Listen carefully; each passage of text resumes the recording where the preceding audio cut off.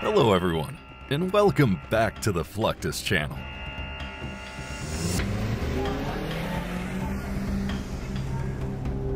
The Boeing B-52 is one of the most iconic large-scale jets in history.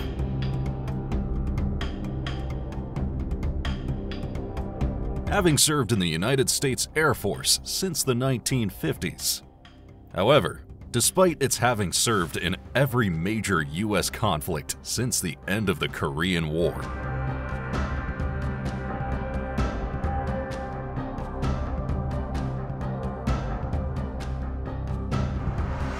this long-range subsonic jet is set to remain in service until at least the 2050s.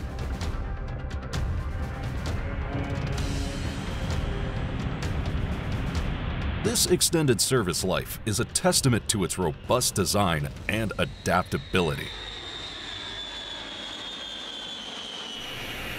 However, it also makes flying a B-52 a completely unique experience.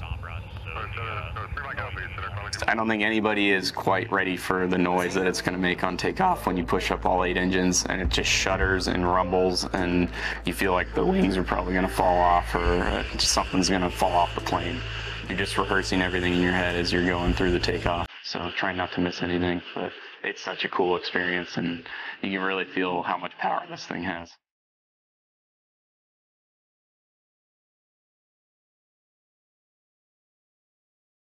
Throughout the Cold War, which lasted from the 50s up until the 90s, the B-52 was considered the first response aircraft in the event of a global conflict.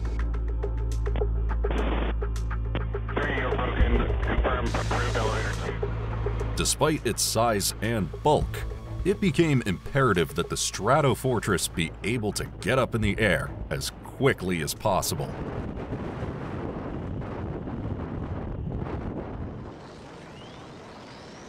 This led to the development and implementation of the scramble takeoff procedure. This procedure is crucial during heightened military tensions or in the event of a surprise attack.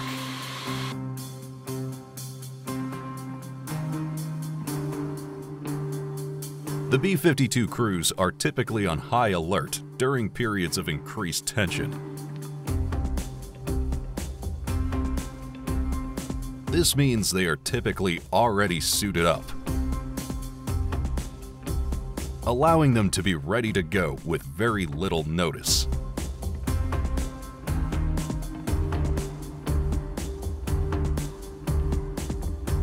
Scramble crews often spend their days poring over mission charts and maps, performing practice drills, and inspecting their equipment.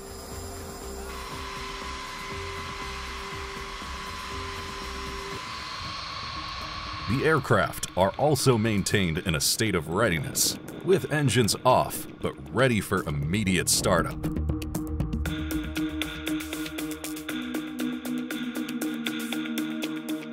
Normally, warming up the B-52's 8 Pratt & Whitney turbofan engines can take up to an hour. In the event of a scramble, this would translate into a response time that is too slow.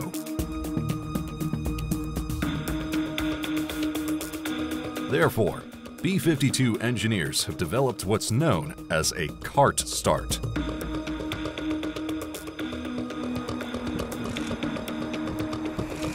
The biggest thing we're doing today is just showcasing deterrence to any adversaries or even our allies, basically reassuring them. Part of our mission is we can't always show exactly what we do realistically just because of the destruction we do cause.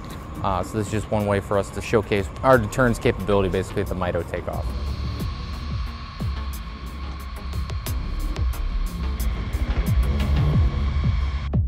Upon receiving a scramble order, the crews rush to their assigned aircraft.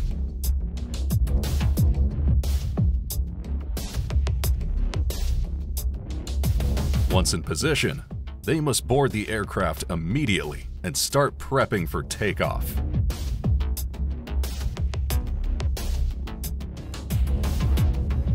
Meanwhile, ground crews will set up the cart start system, which utilizes a cartridge, essentially a small rocket motor, to provide the necessary power to start one or more engines simultaneously.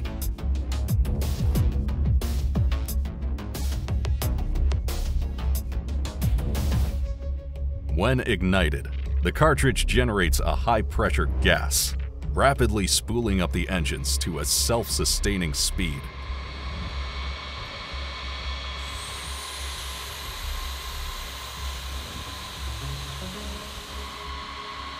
This bypasses the usual slower process of engine startup that involves using the aircraft's onboard auxiliary power unit and getting the engines ready for takeoff in a matter of seconds.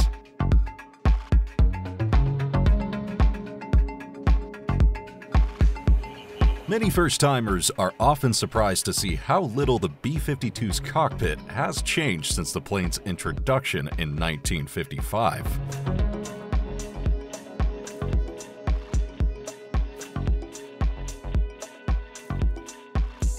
For instance, many of the instruments and avionics still incorporate analog controls.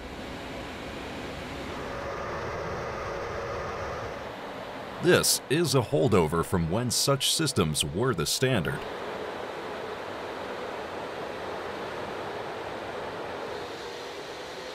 Upgrading to digital systems would require extensive redesign and testing, which is both costly and time-consuming.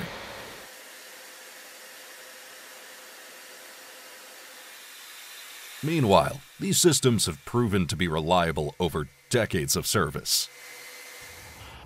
Also, I can add those OAPs. The other benefit of using these older analog systems is that they are generally more resilient to electromagnetic interference, including nuclear electromagnetic pulses, or EMP.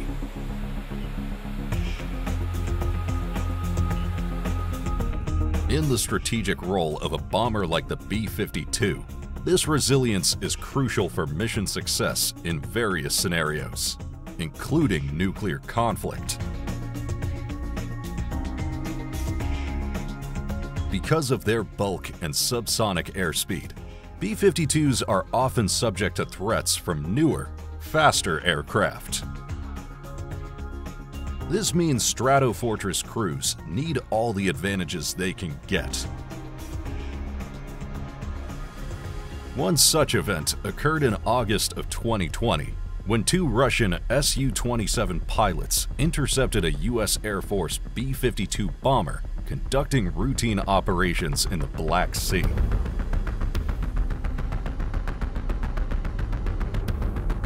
Despite the bomber being in international airspace, the Russian pilots decided to attempt to intimidate the B-52, flying within 100 feet of its nose several times, while also using their afterburners to generate turbulence around the aircraft.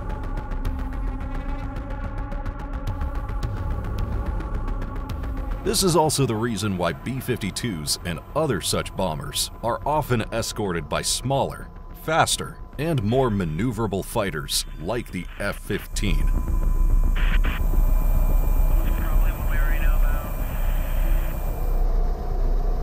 These fighters generally provide close support to bombers during missions.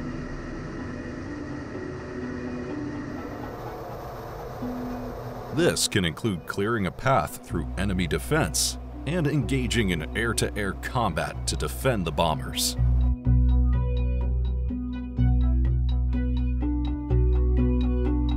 Anything to ensure the larger can reach their targets and return safely.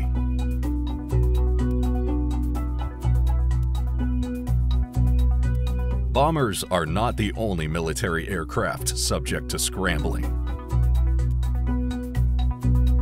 However, as fighters are generally intended to function as mid-air interceptors, they are normally scrambled for defense operations.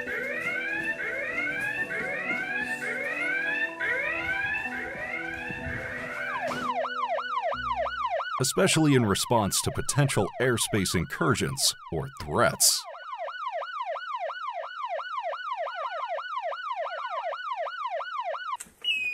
Pilots and other crew members will be kept on standby, or QRA, which stands for Quick Reaction Alert. This means they must be ready to respond at a moment's notice.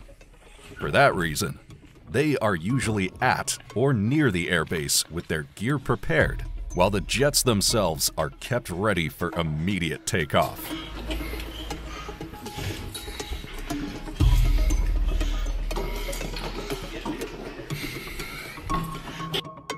The McDonnell Douglas F-15 Eagle was introduced in 1972, which was still during the height of the Cold War. As such, it was built with quick reaction times in mind.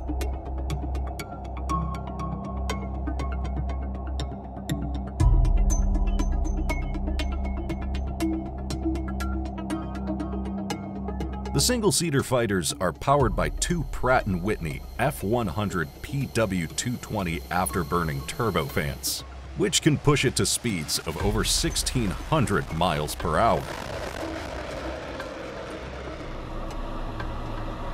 It also has an amazing rate of climb, more than 67,000 feet per minute.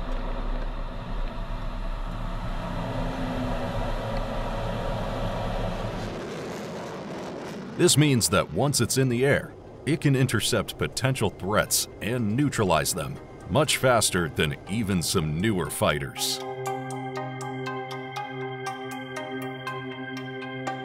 The F-15 has remained equipped with state-of-the-art avionics and radar systems throughout its career.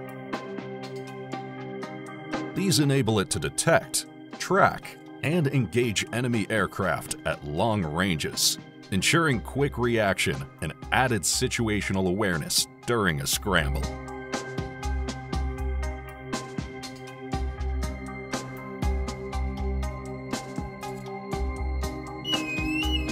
When it comes to pilot preparation, the only real way to train for a real-life scramble scenario is to practice scrambles repeatedly.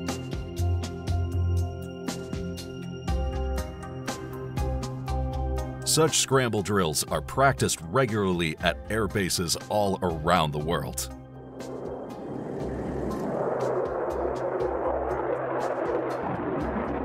They generally involve pilots being on high alert and then suddenly called to their aircraft to take off as quickly as possible.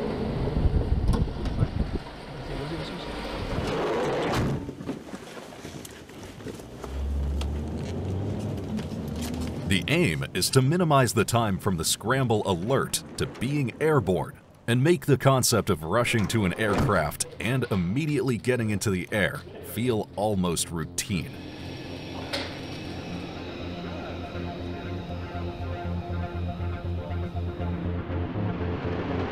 Some air forces will even hold scramble competitions, where pilots and ground crews compete against one another to see who can execute the fastest emergency takeoff.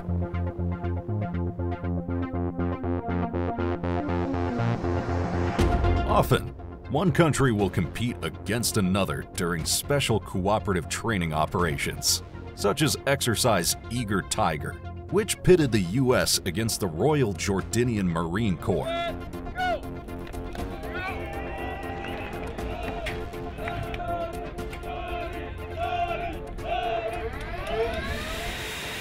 Though the rewards may vary, what matters most is that each team gets a chance to see how other countries maximize their time and efficiency.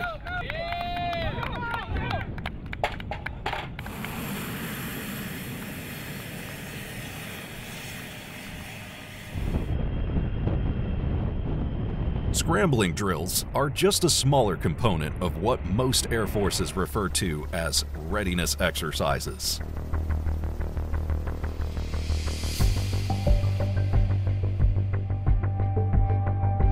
These are training events designed to test and improve the overall preparedness and effectiveness of personnel, equipment, and procedures.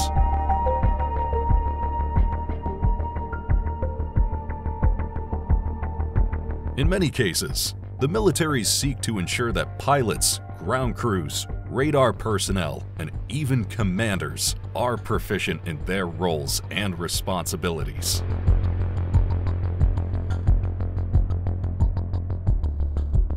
To do this, they will simulate entire fake battles.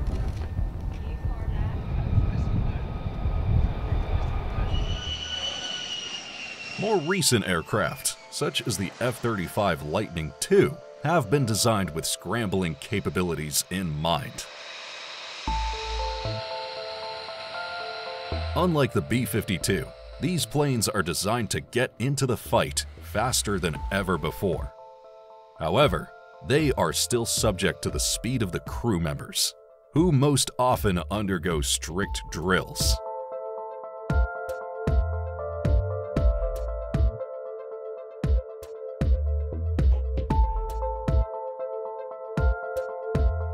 That's the end of this video. I hope you enjoyed it. Make sure to subscribe to this channel so you don't miss any of our new content. See you next time.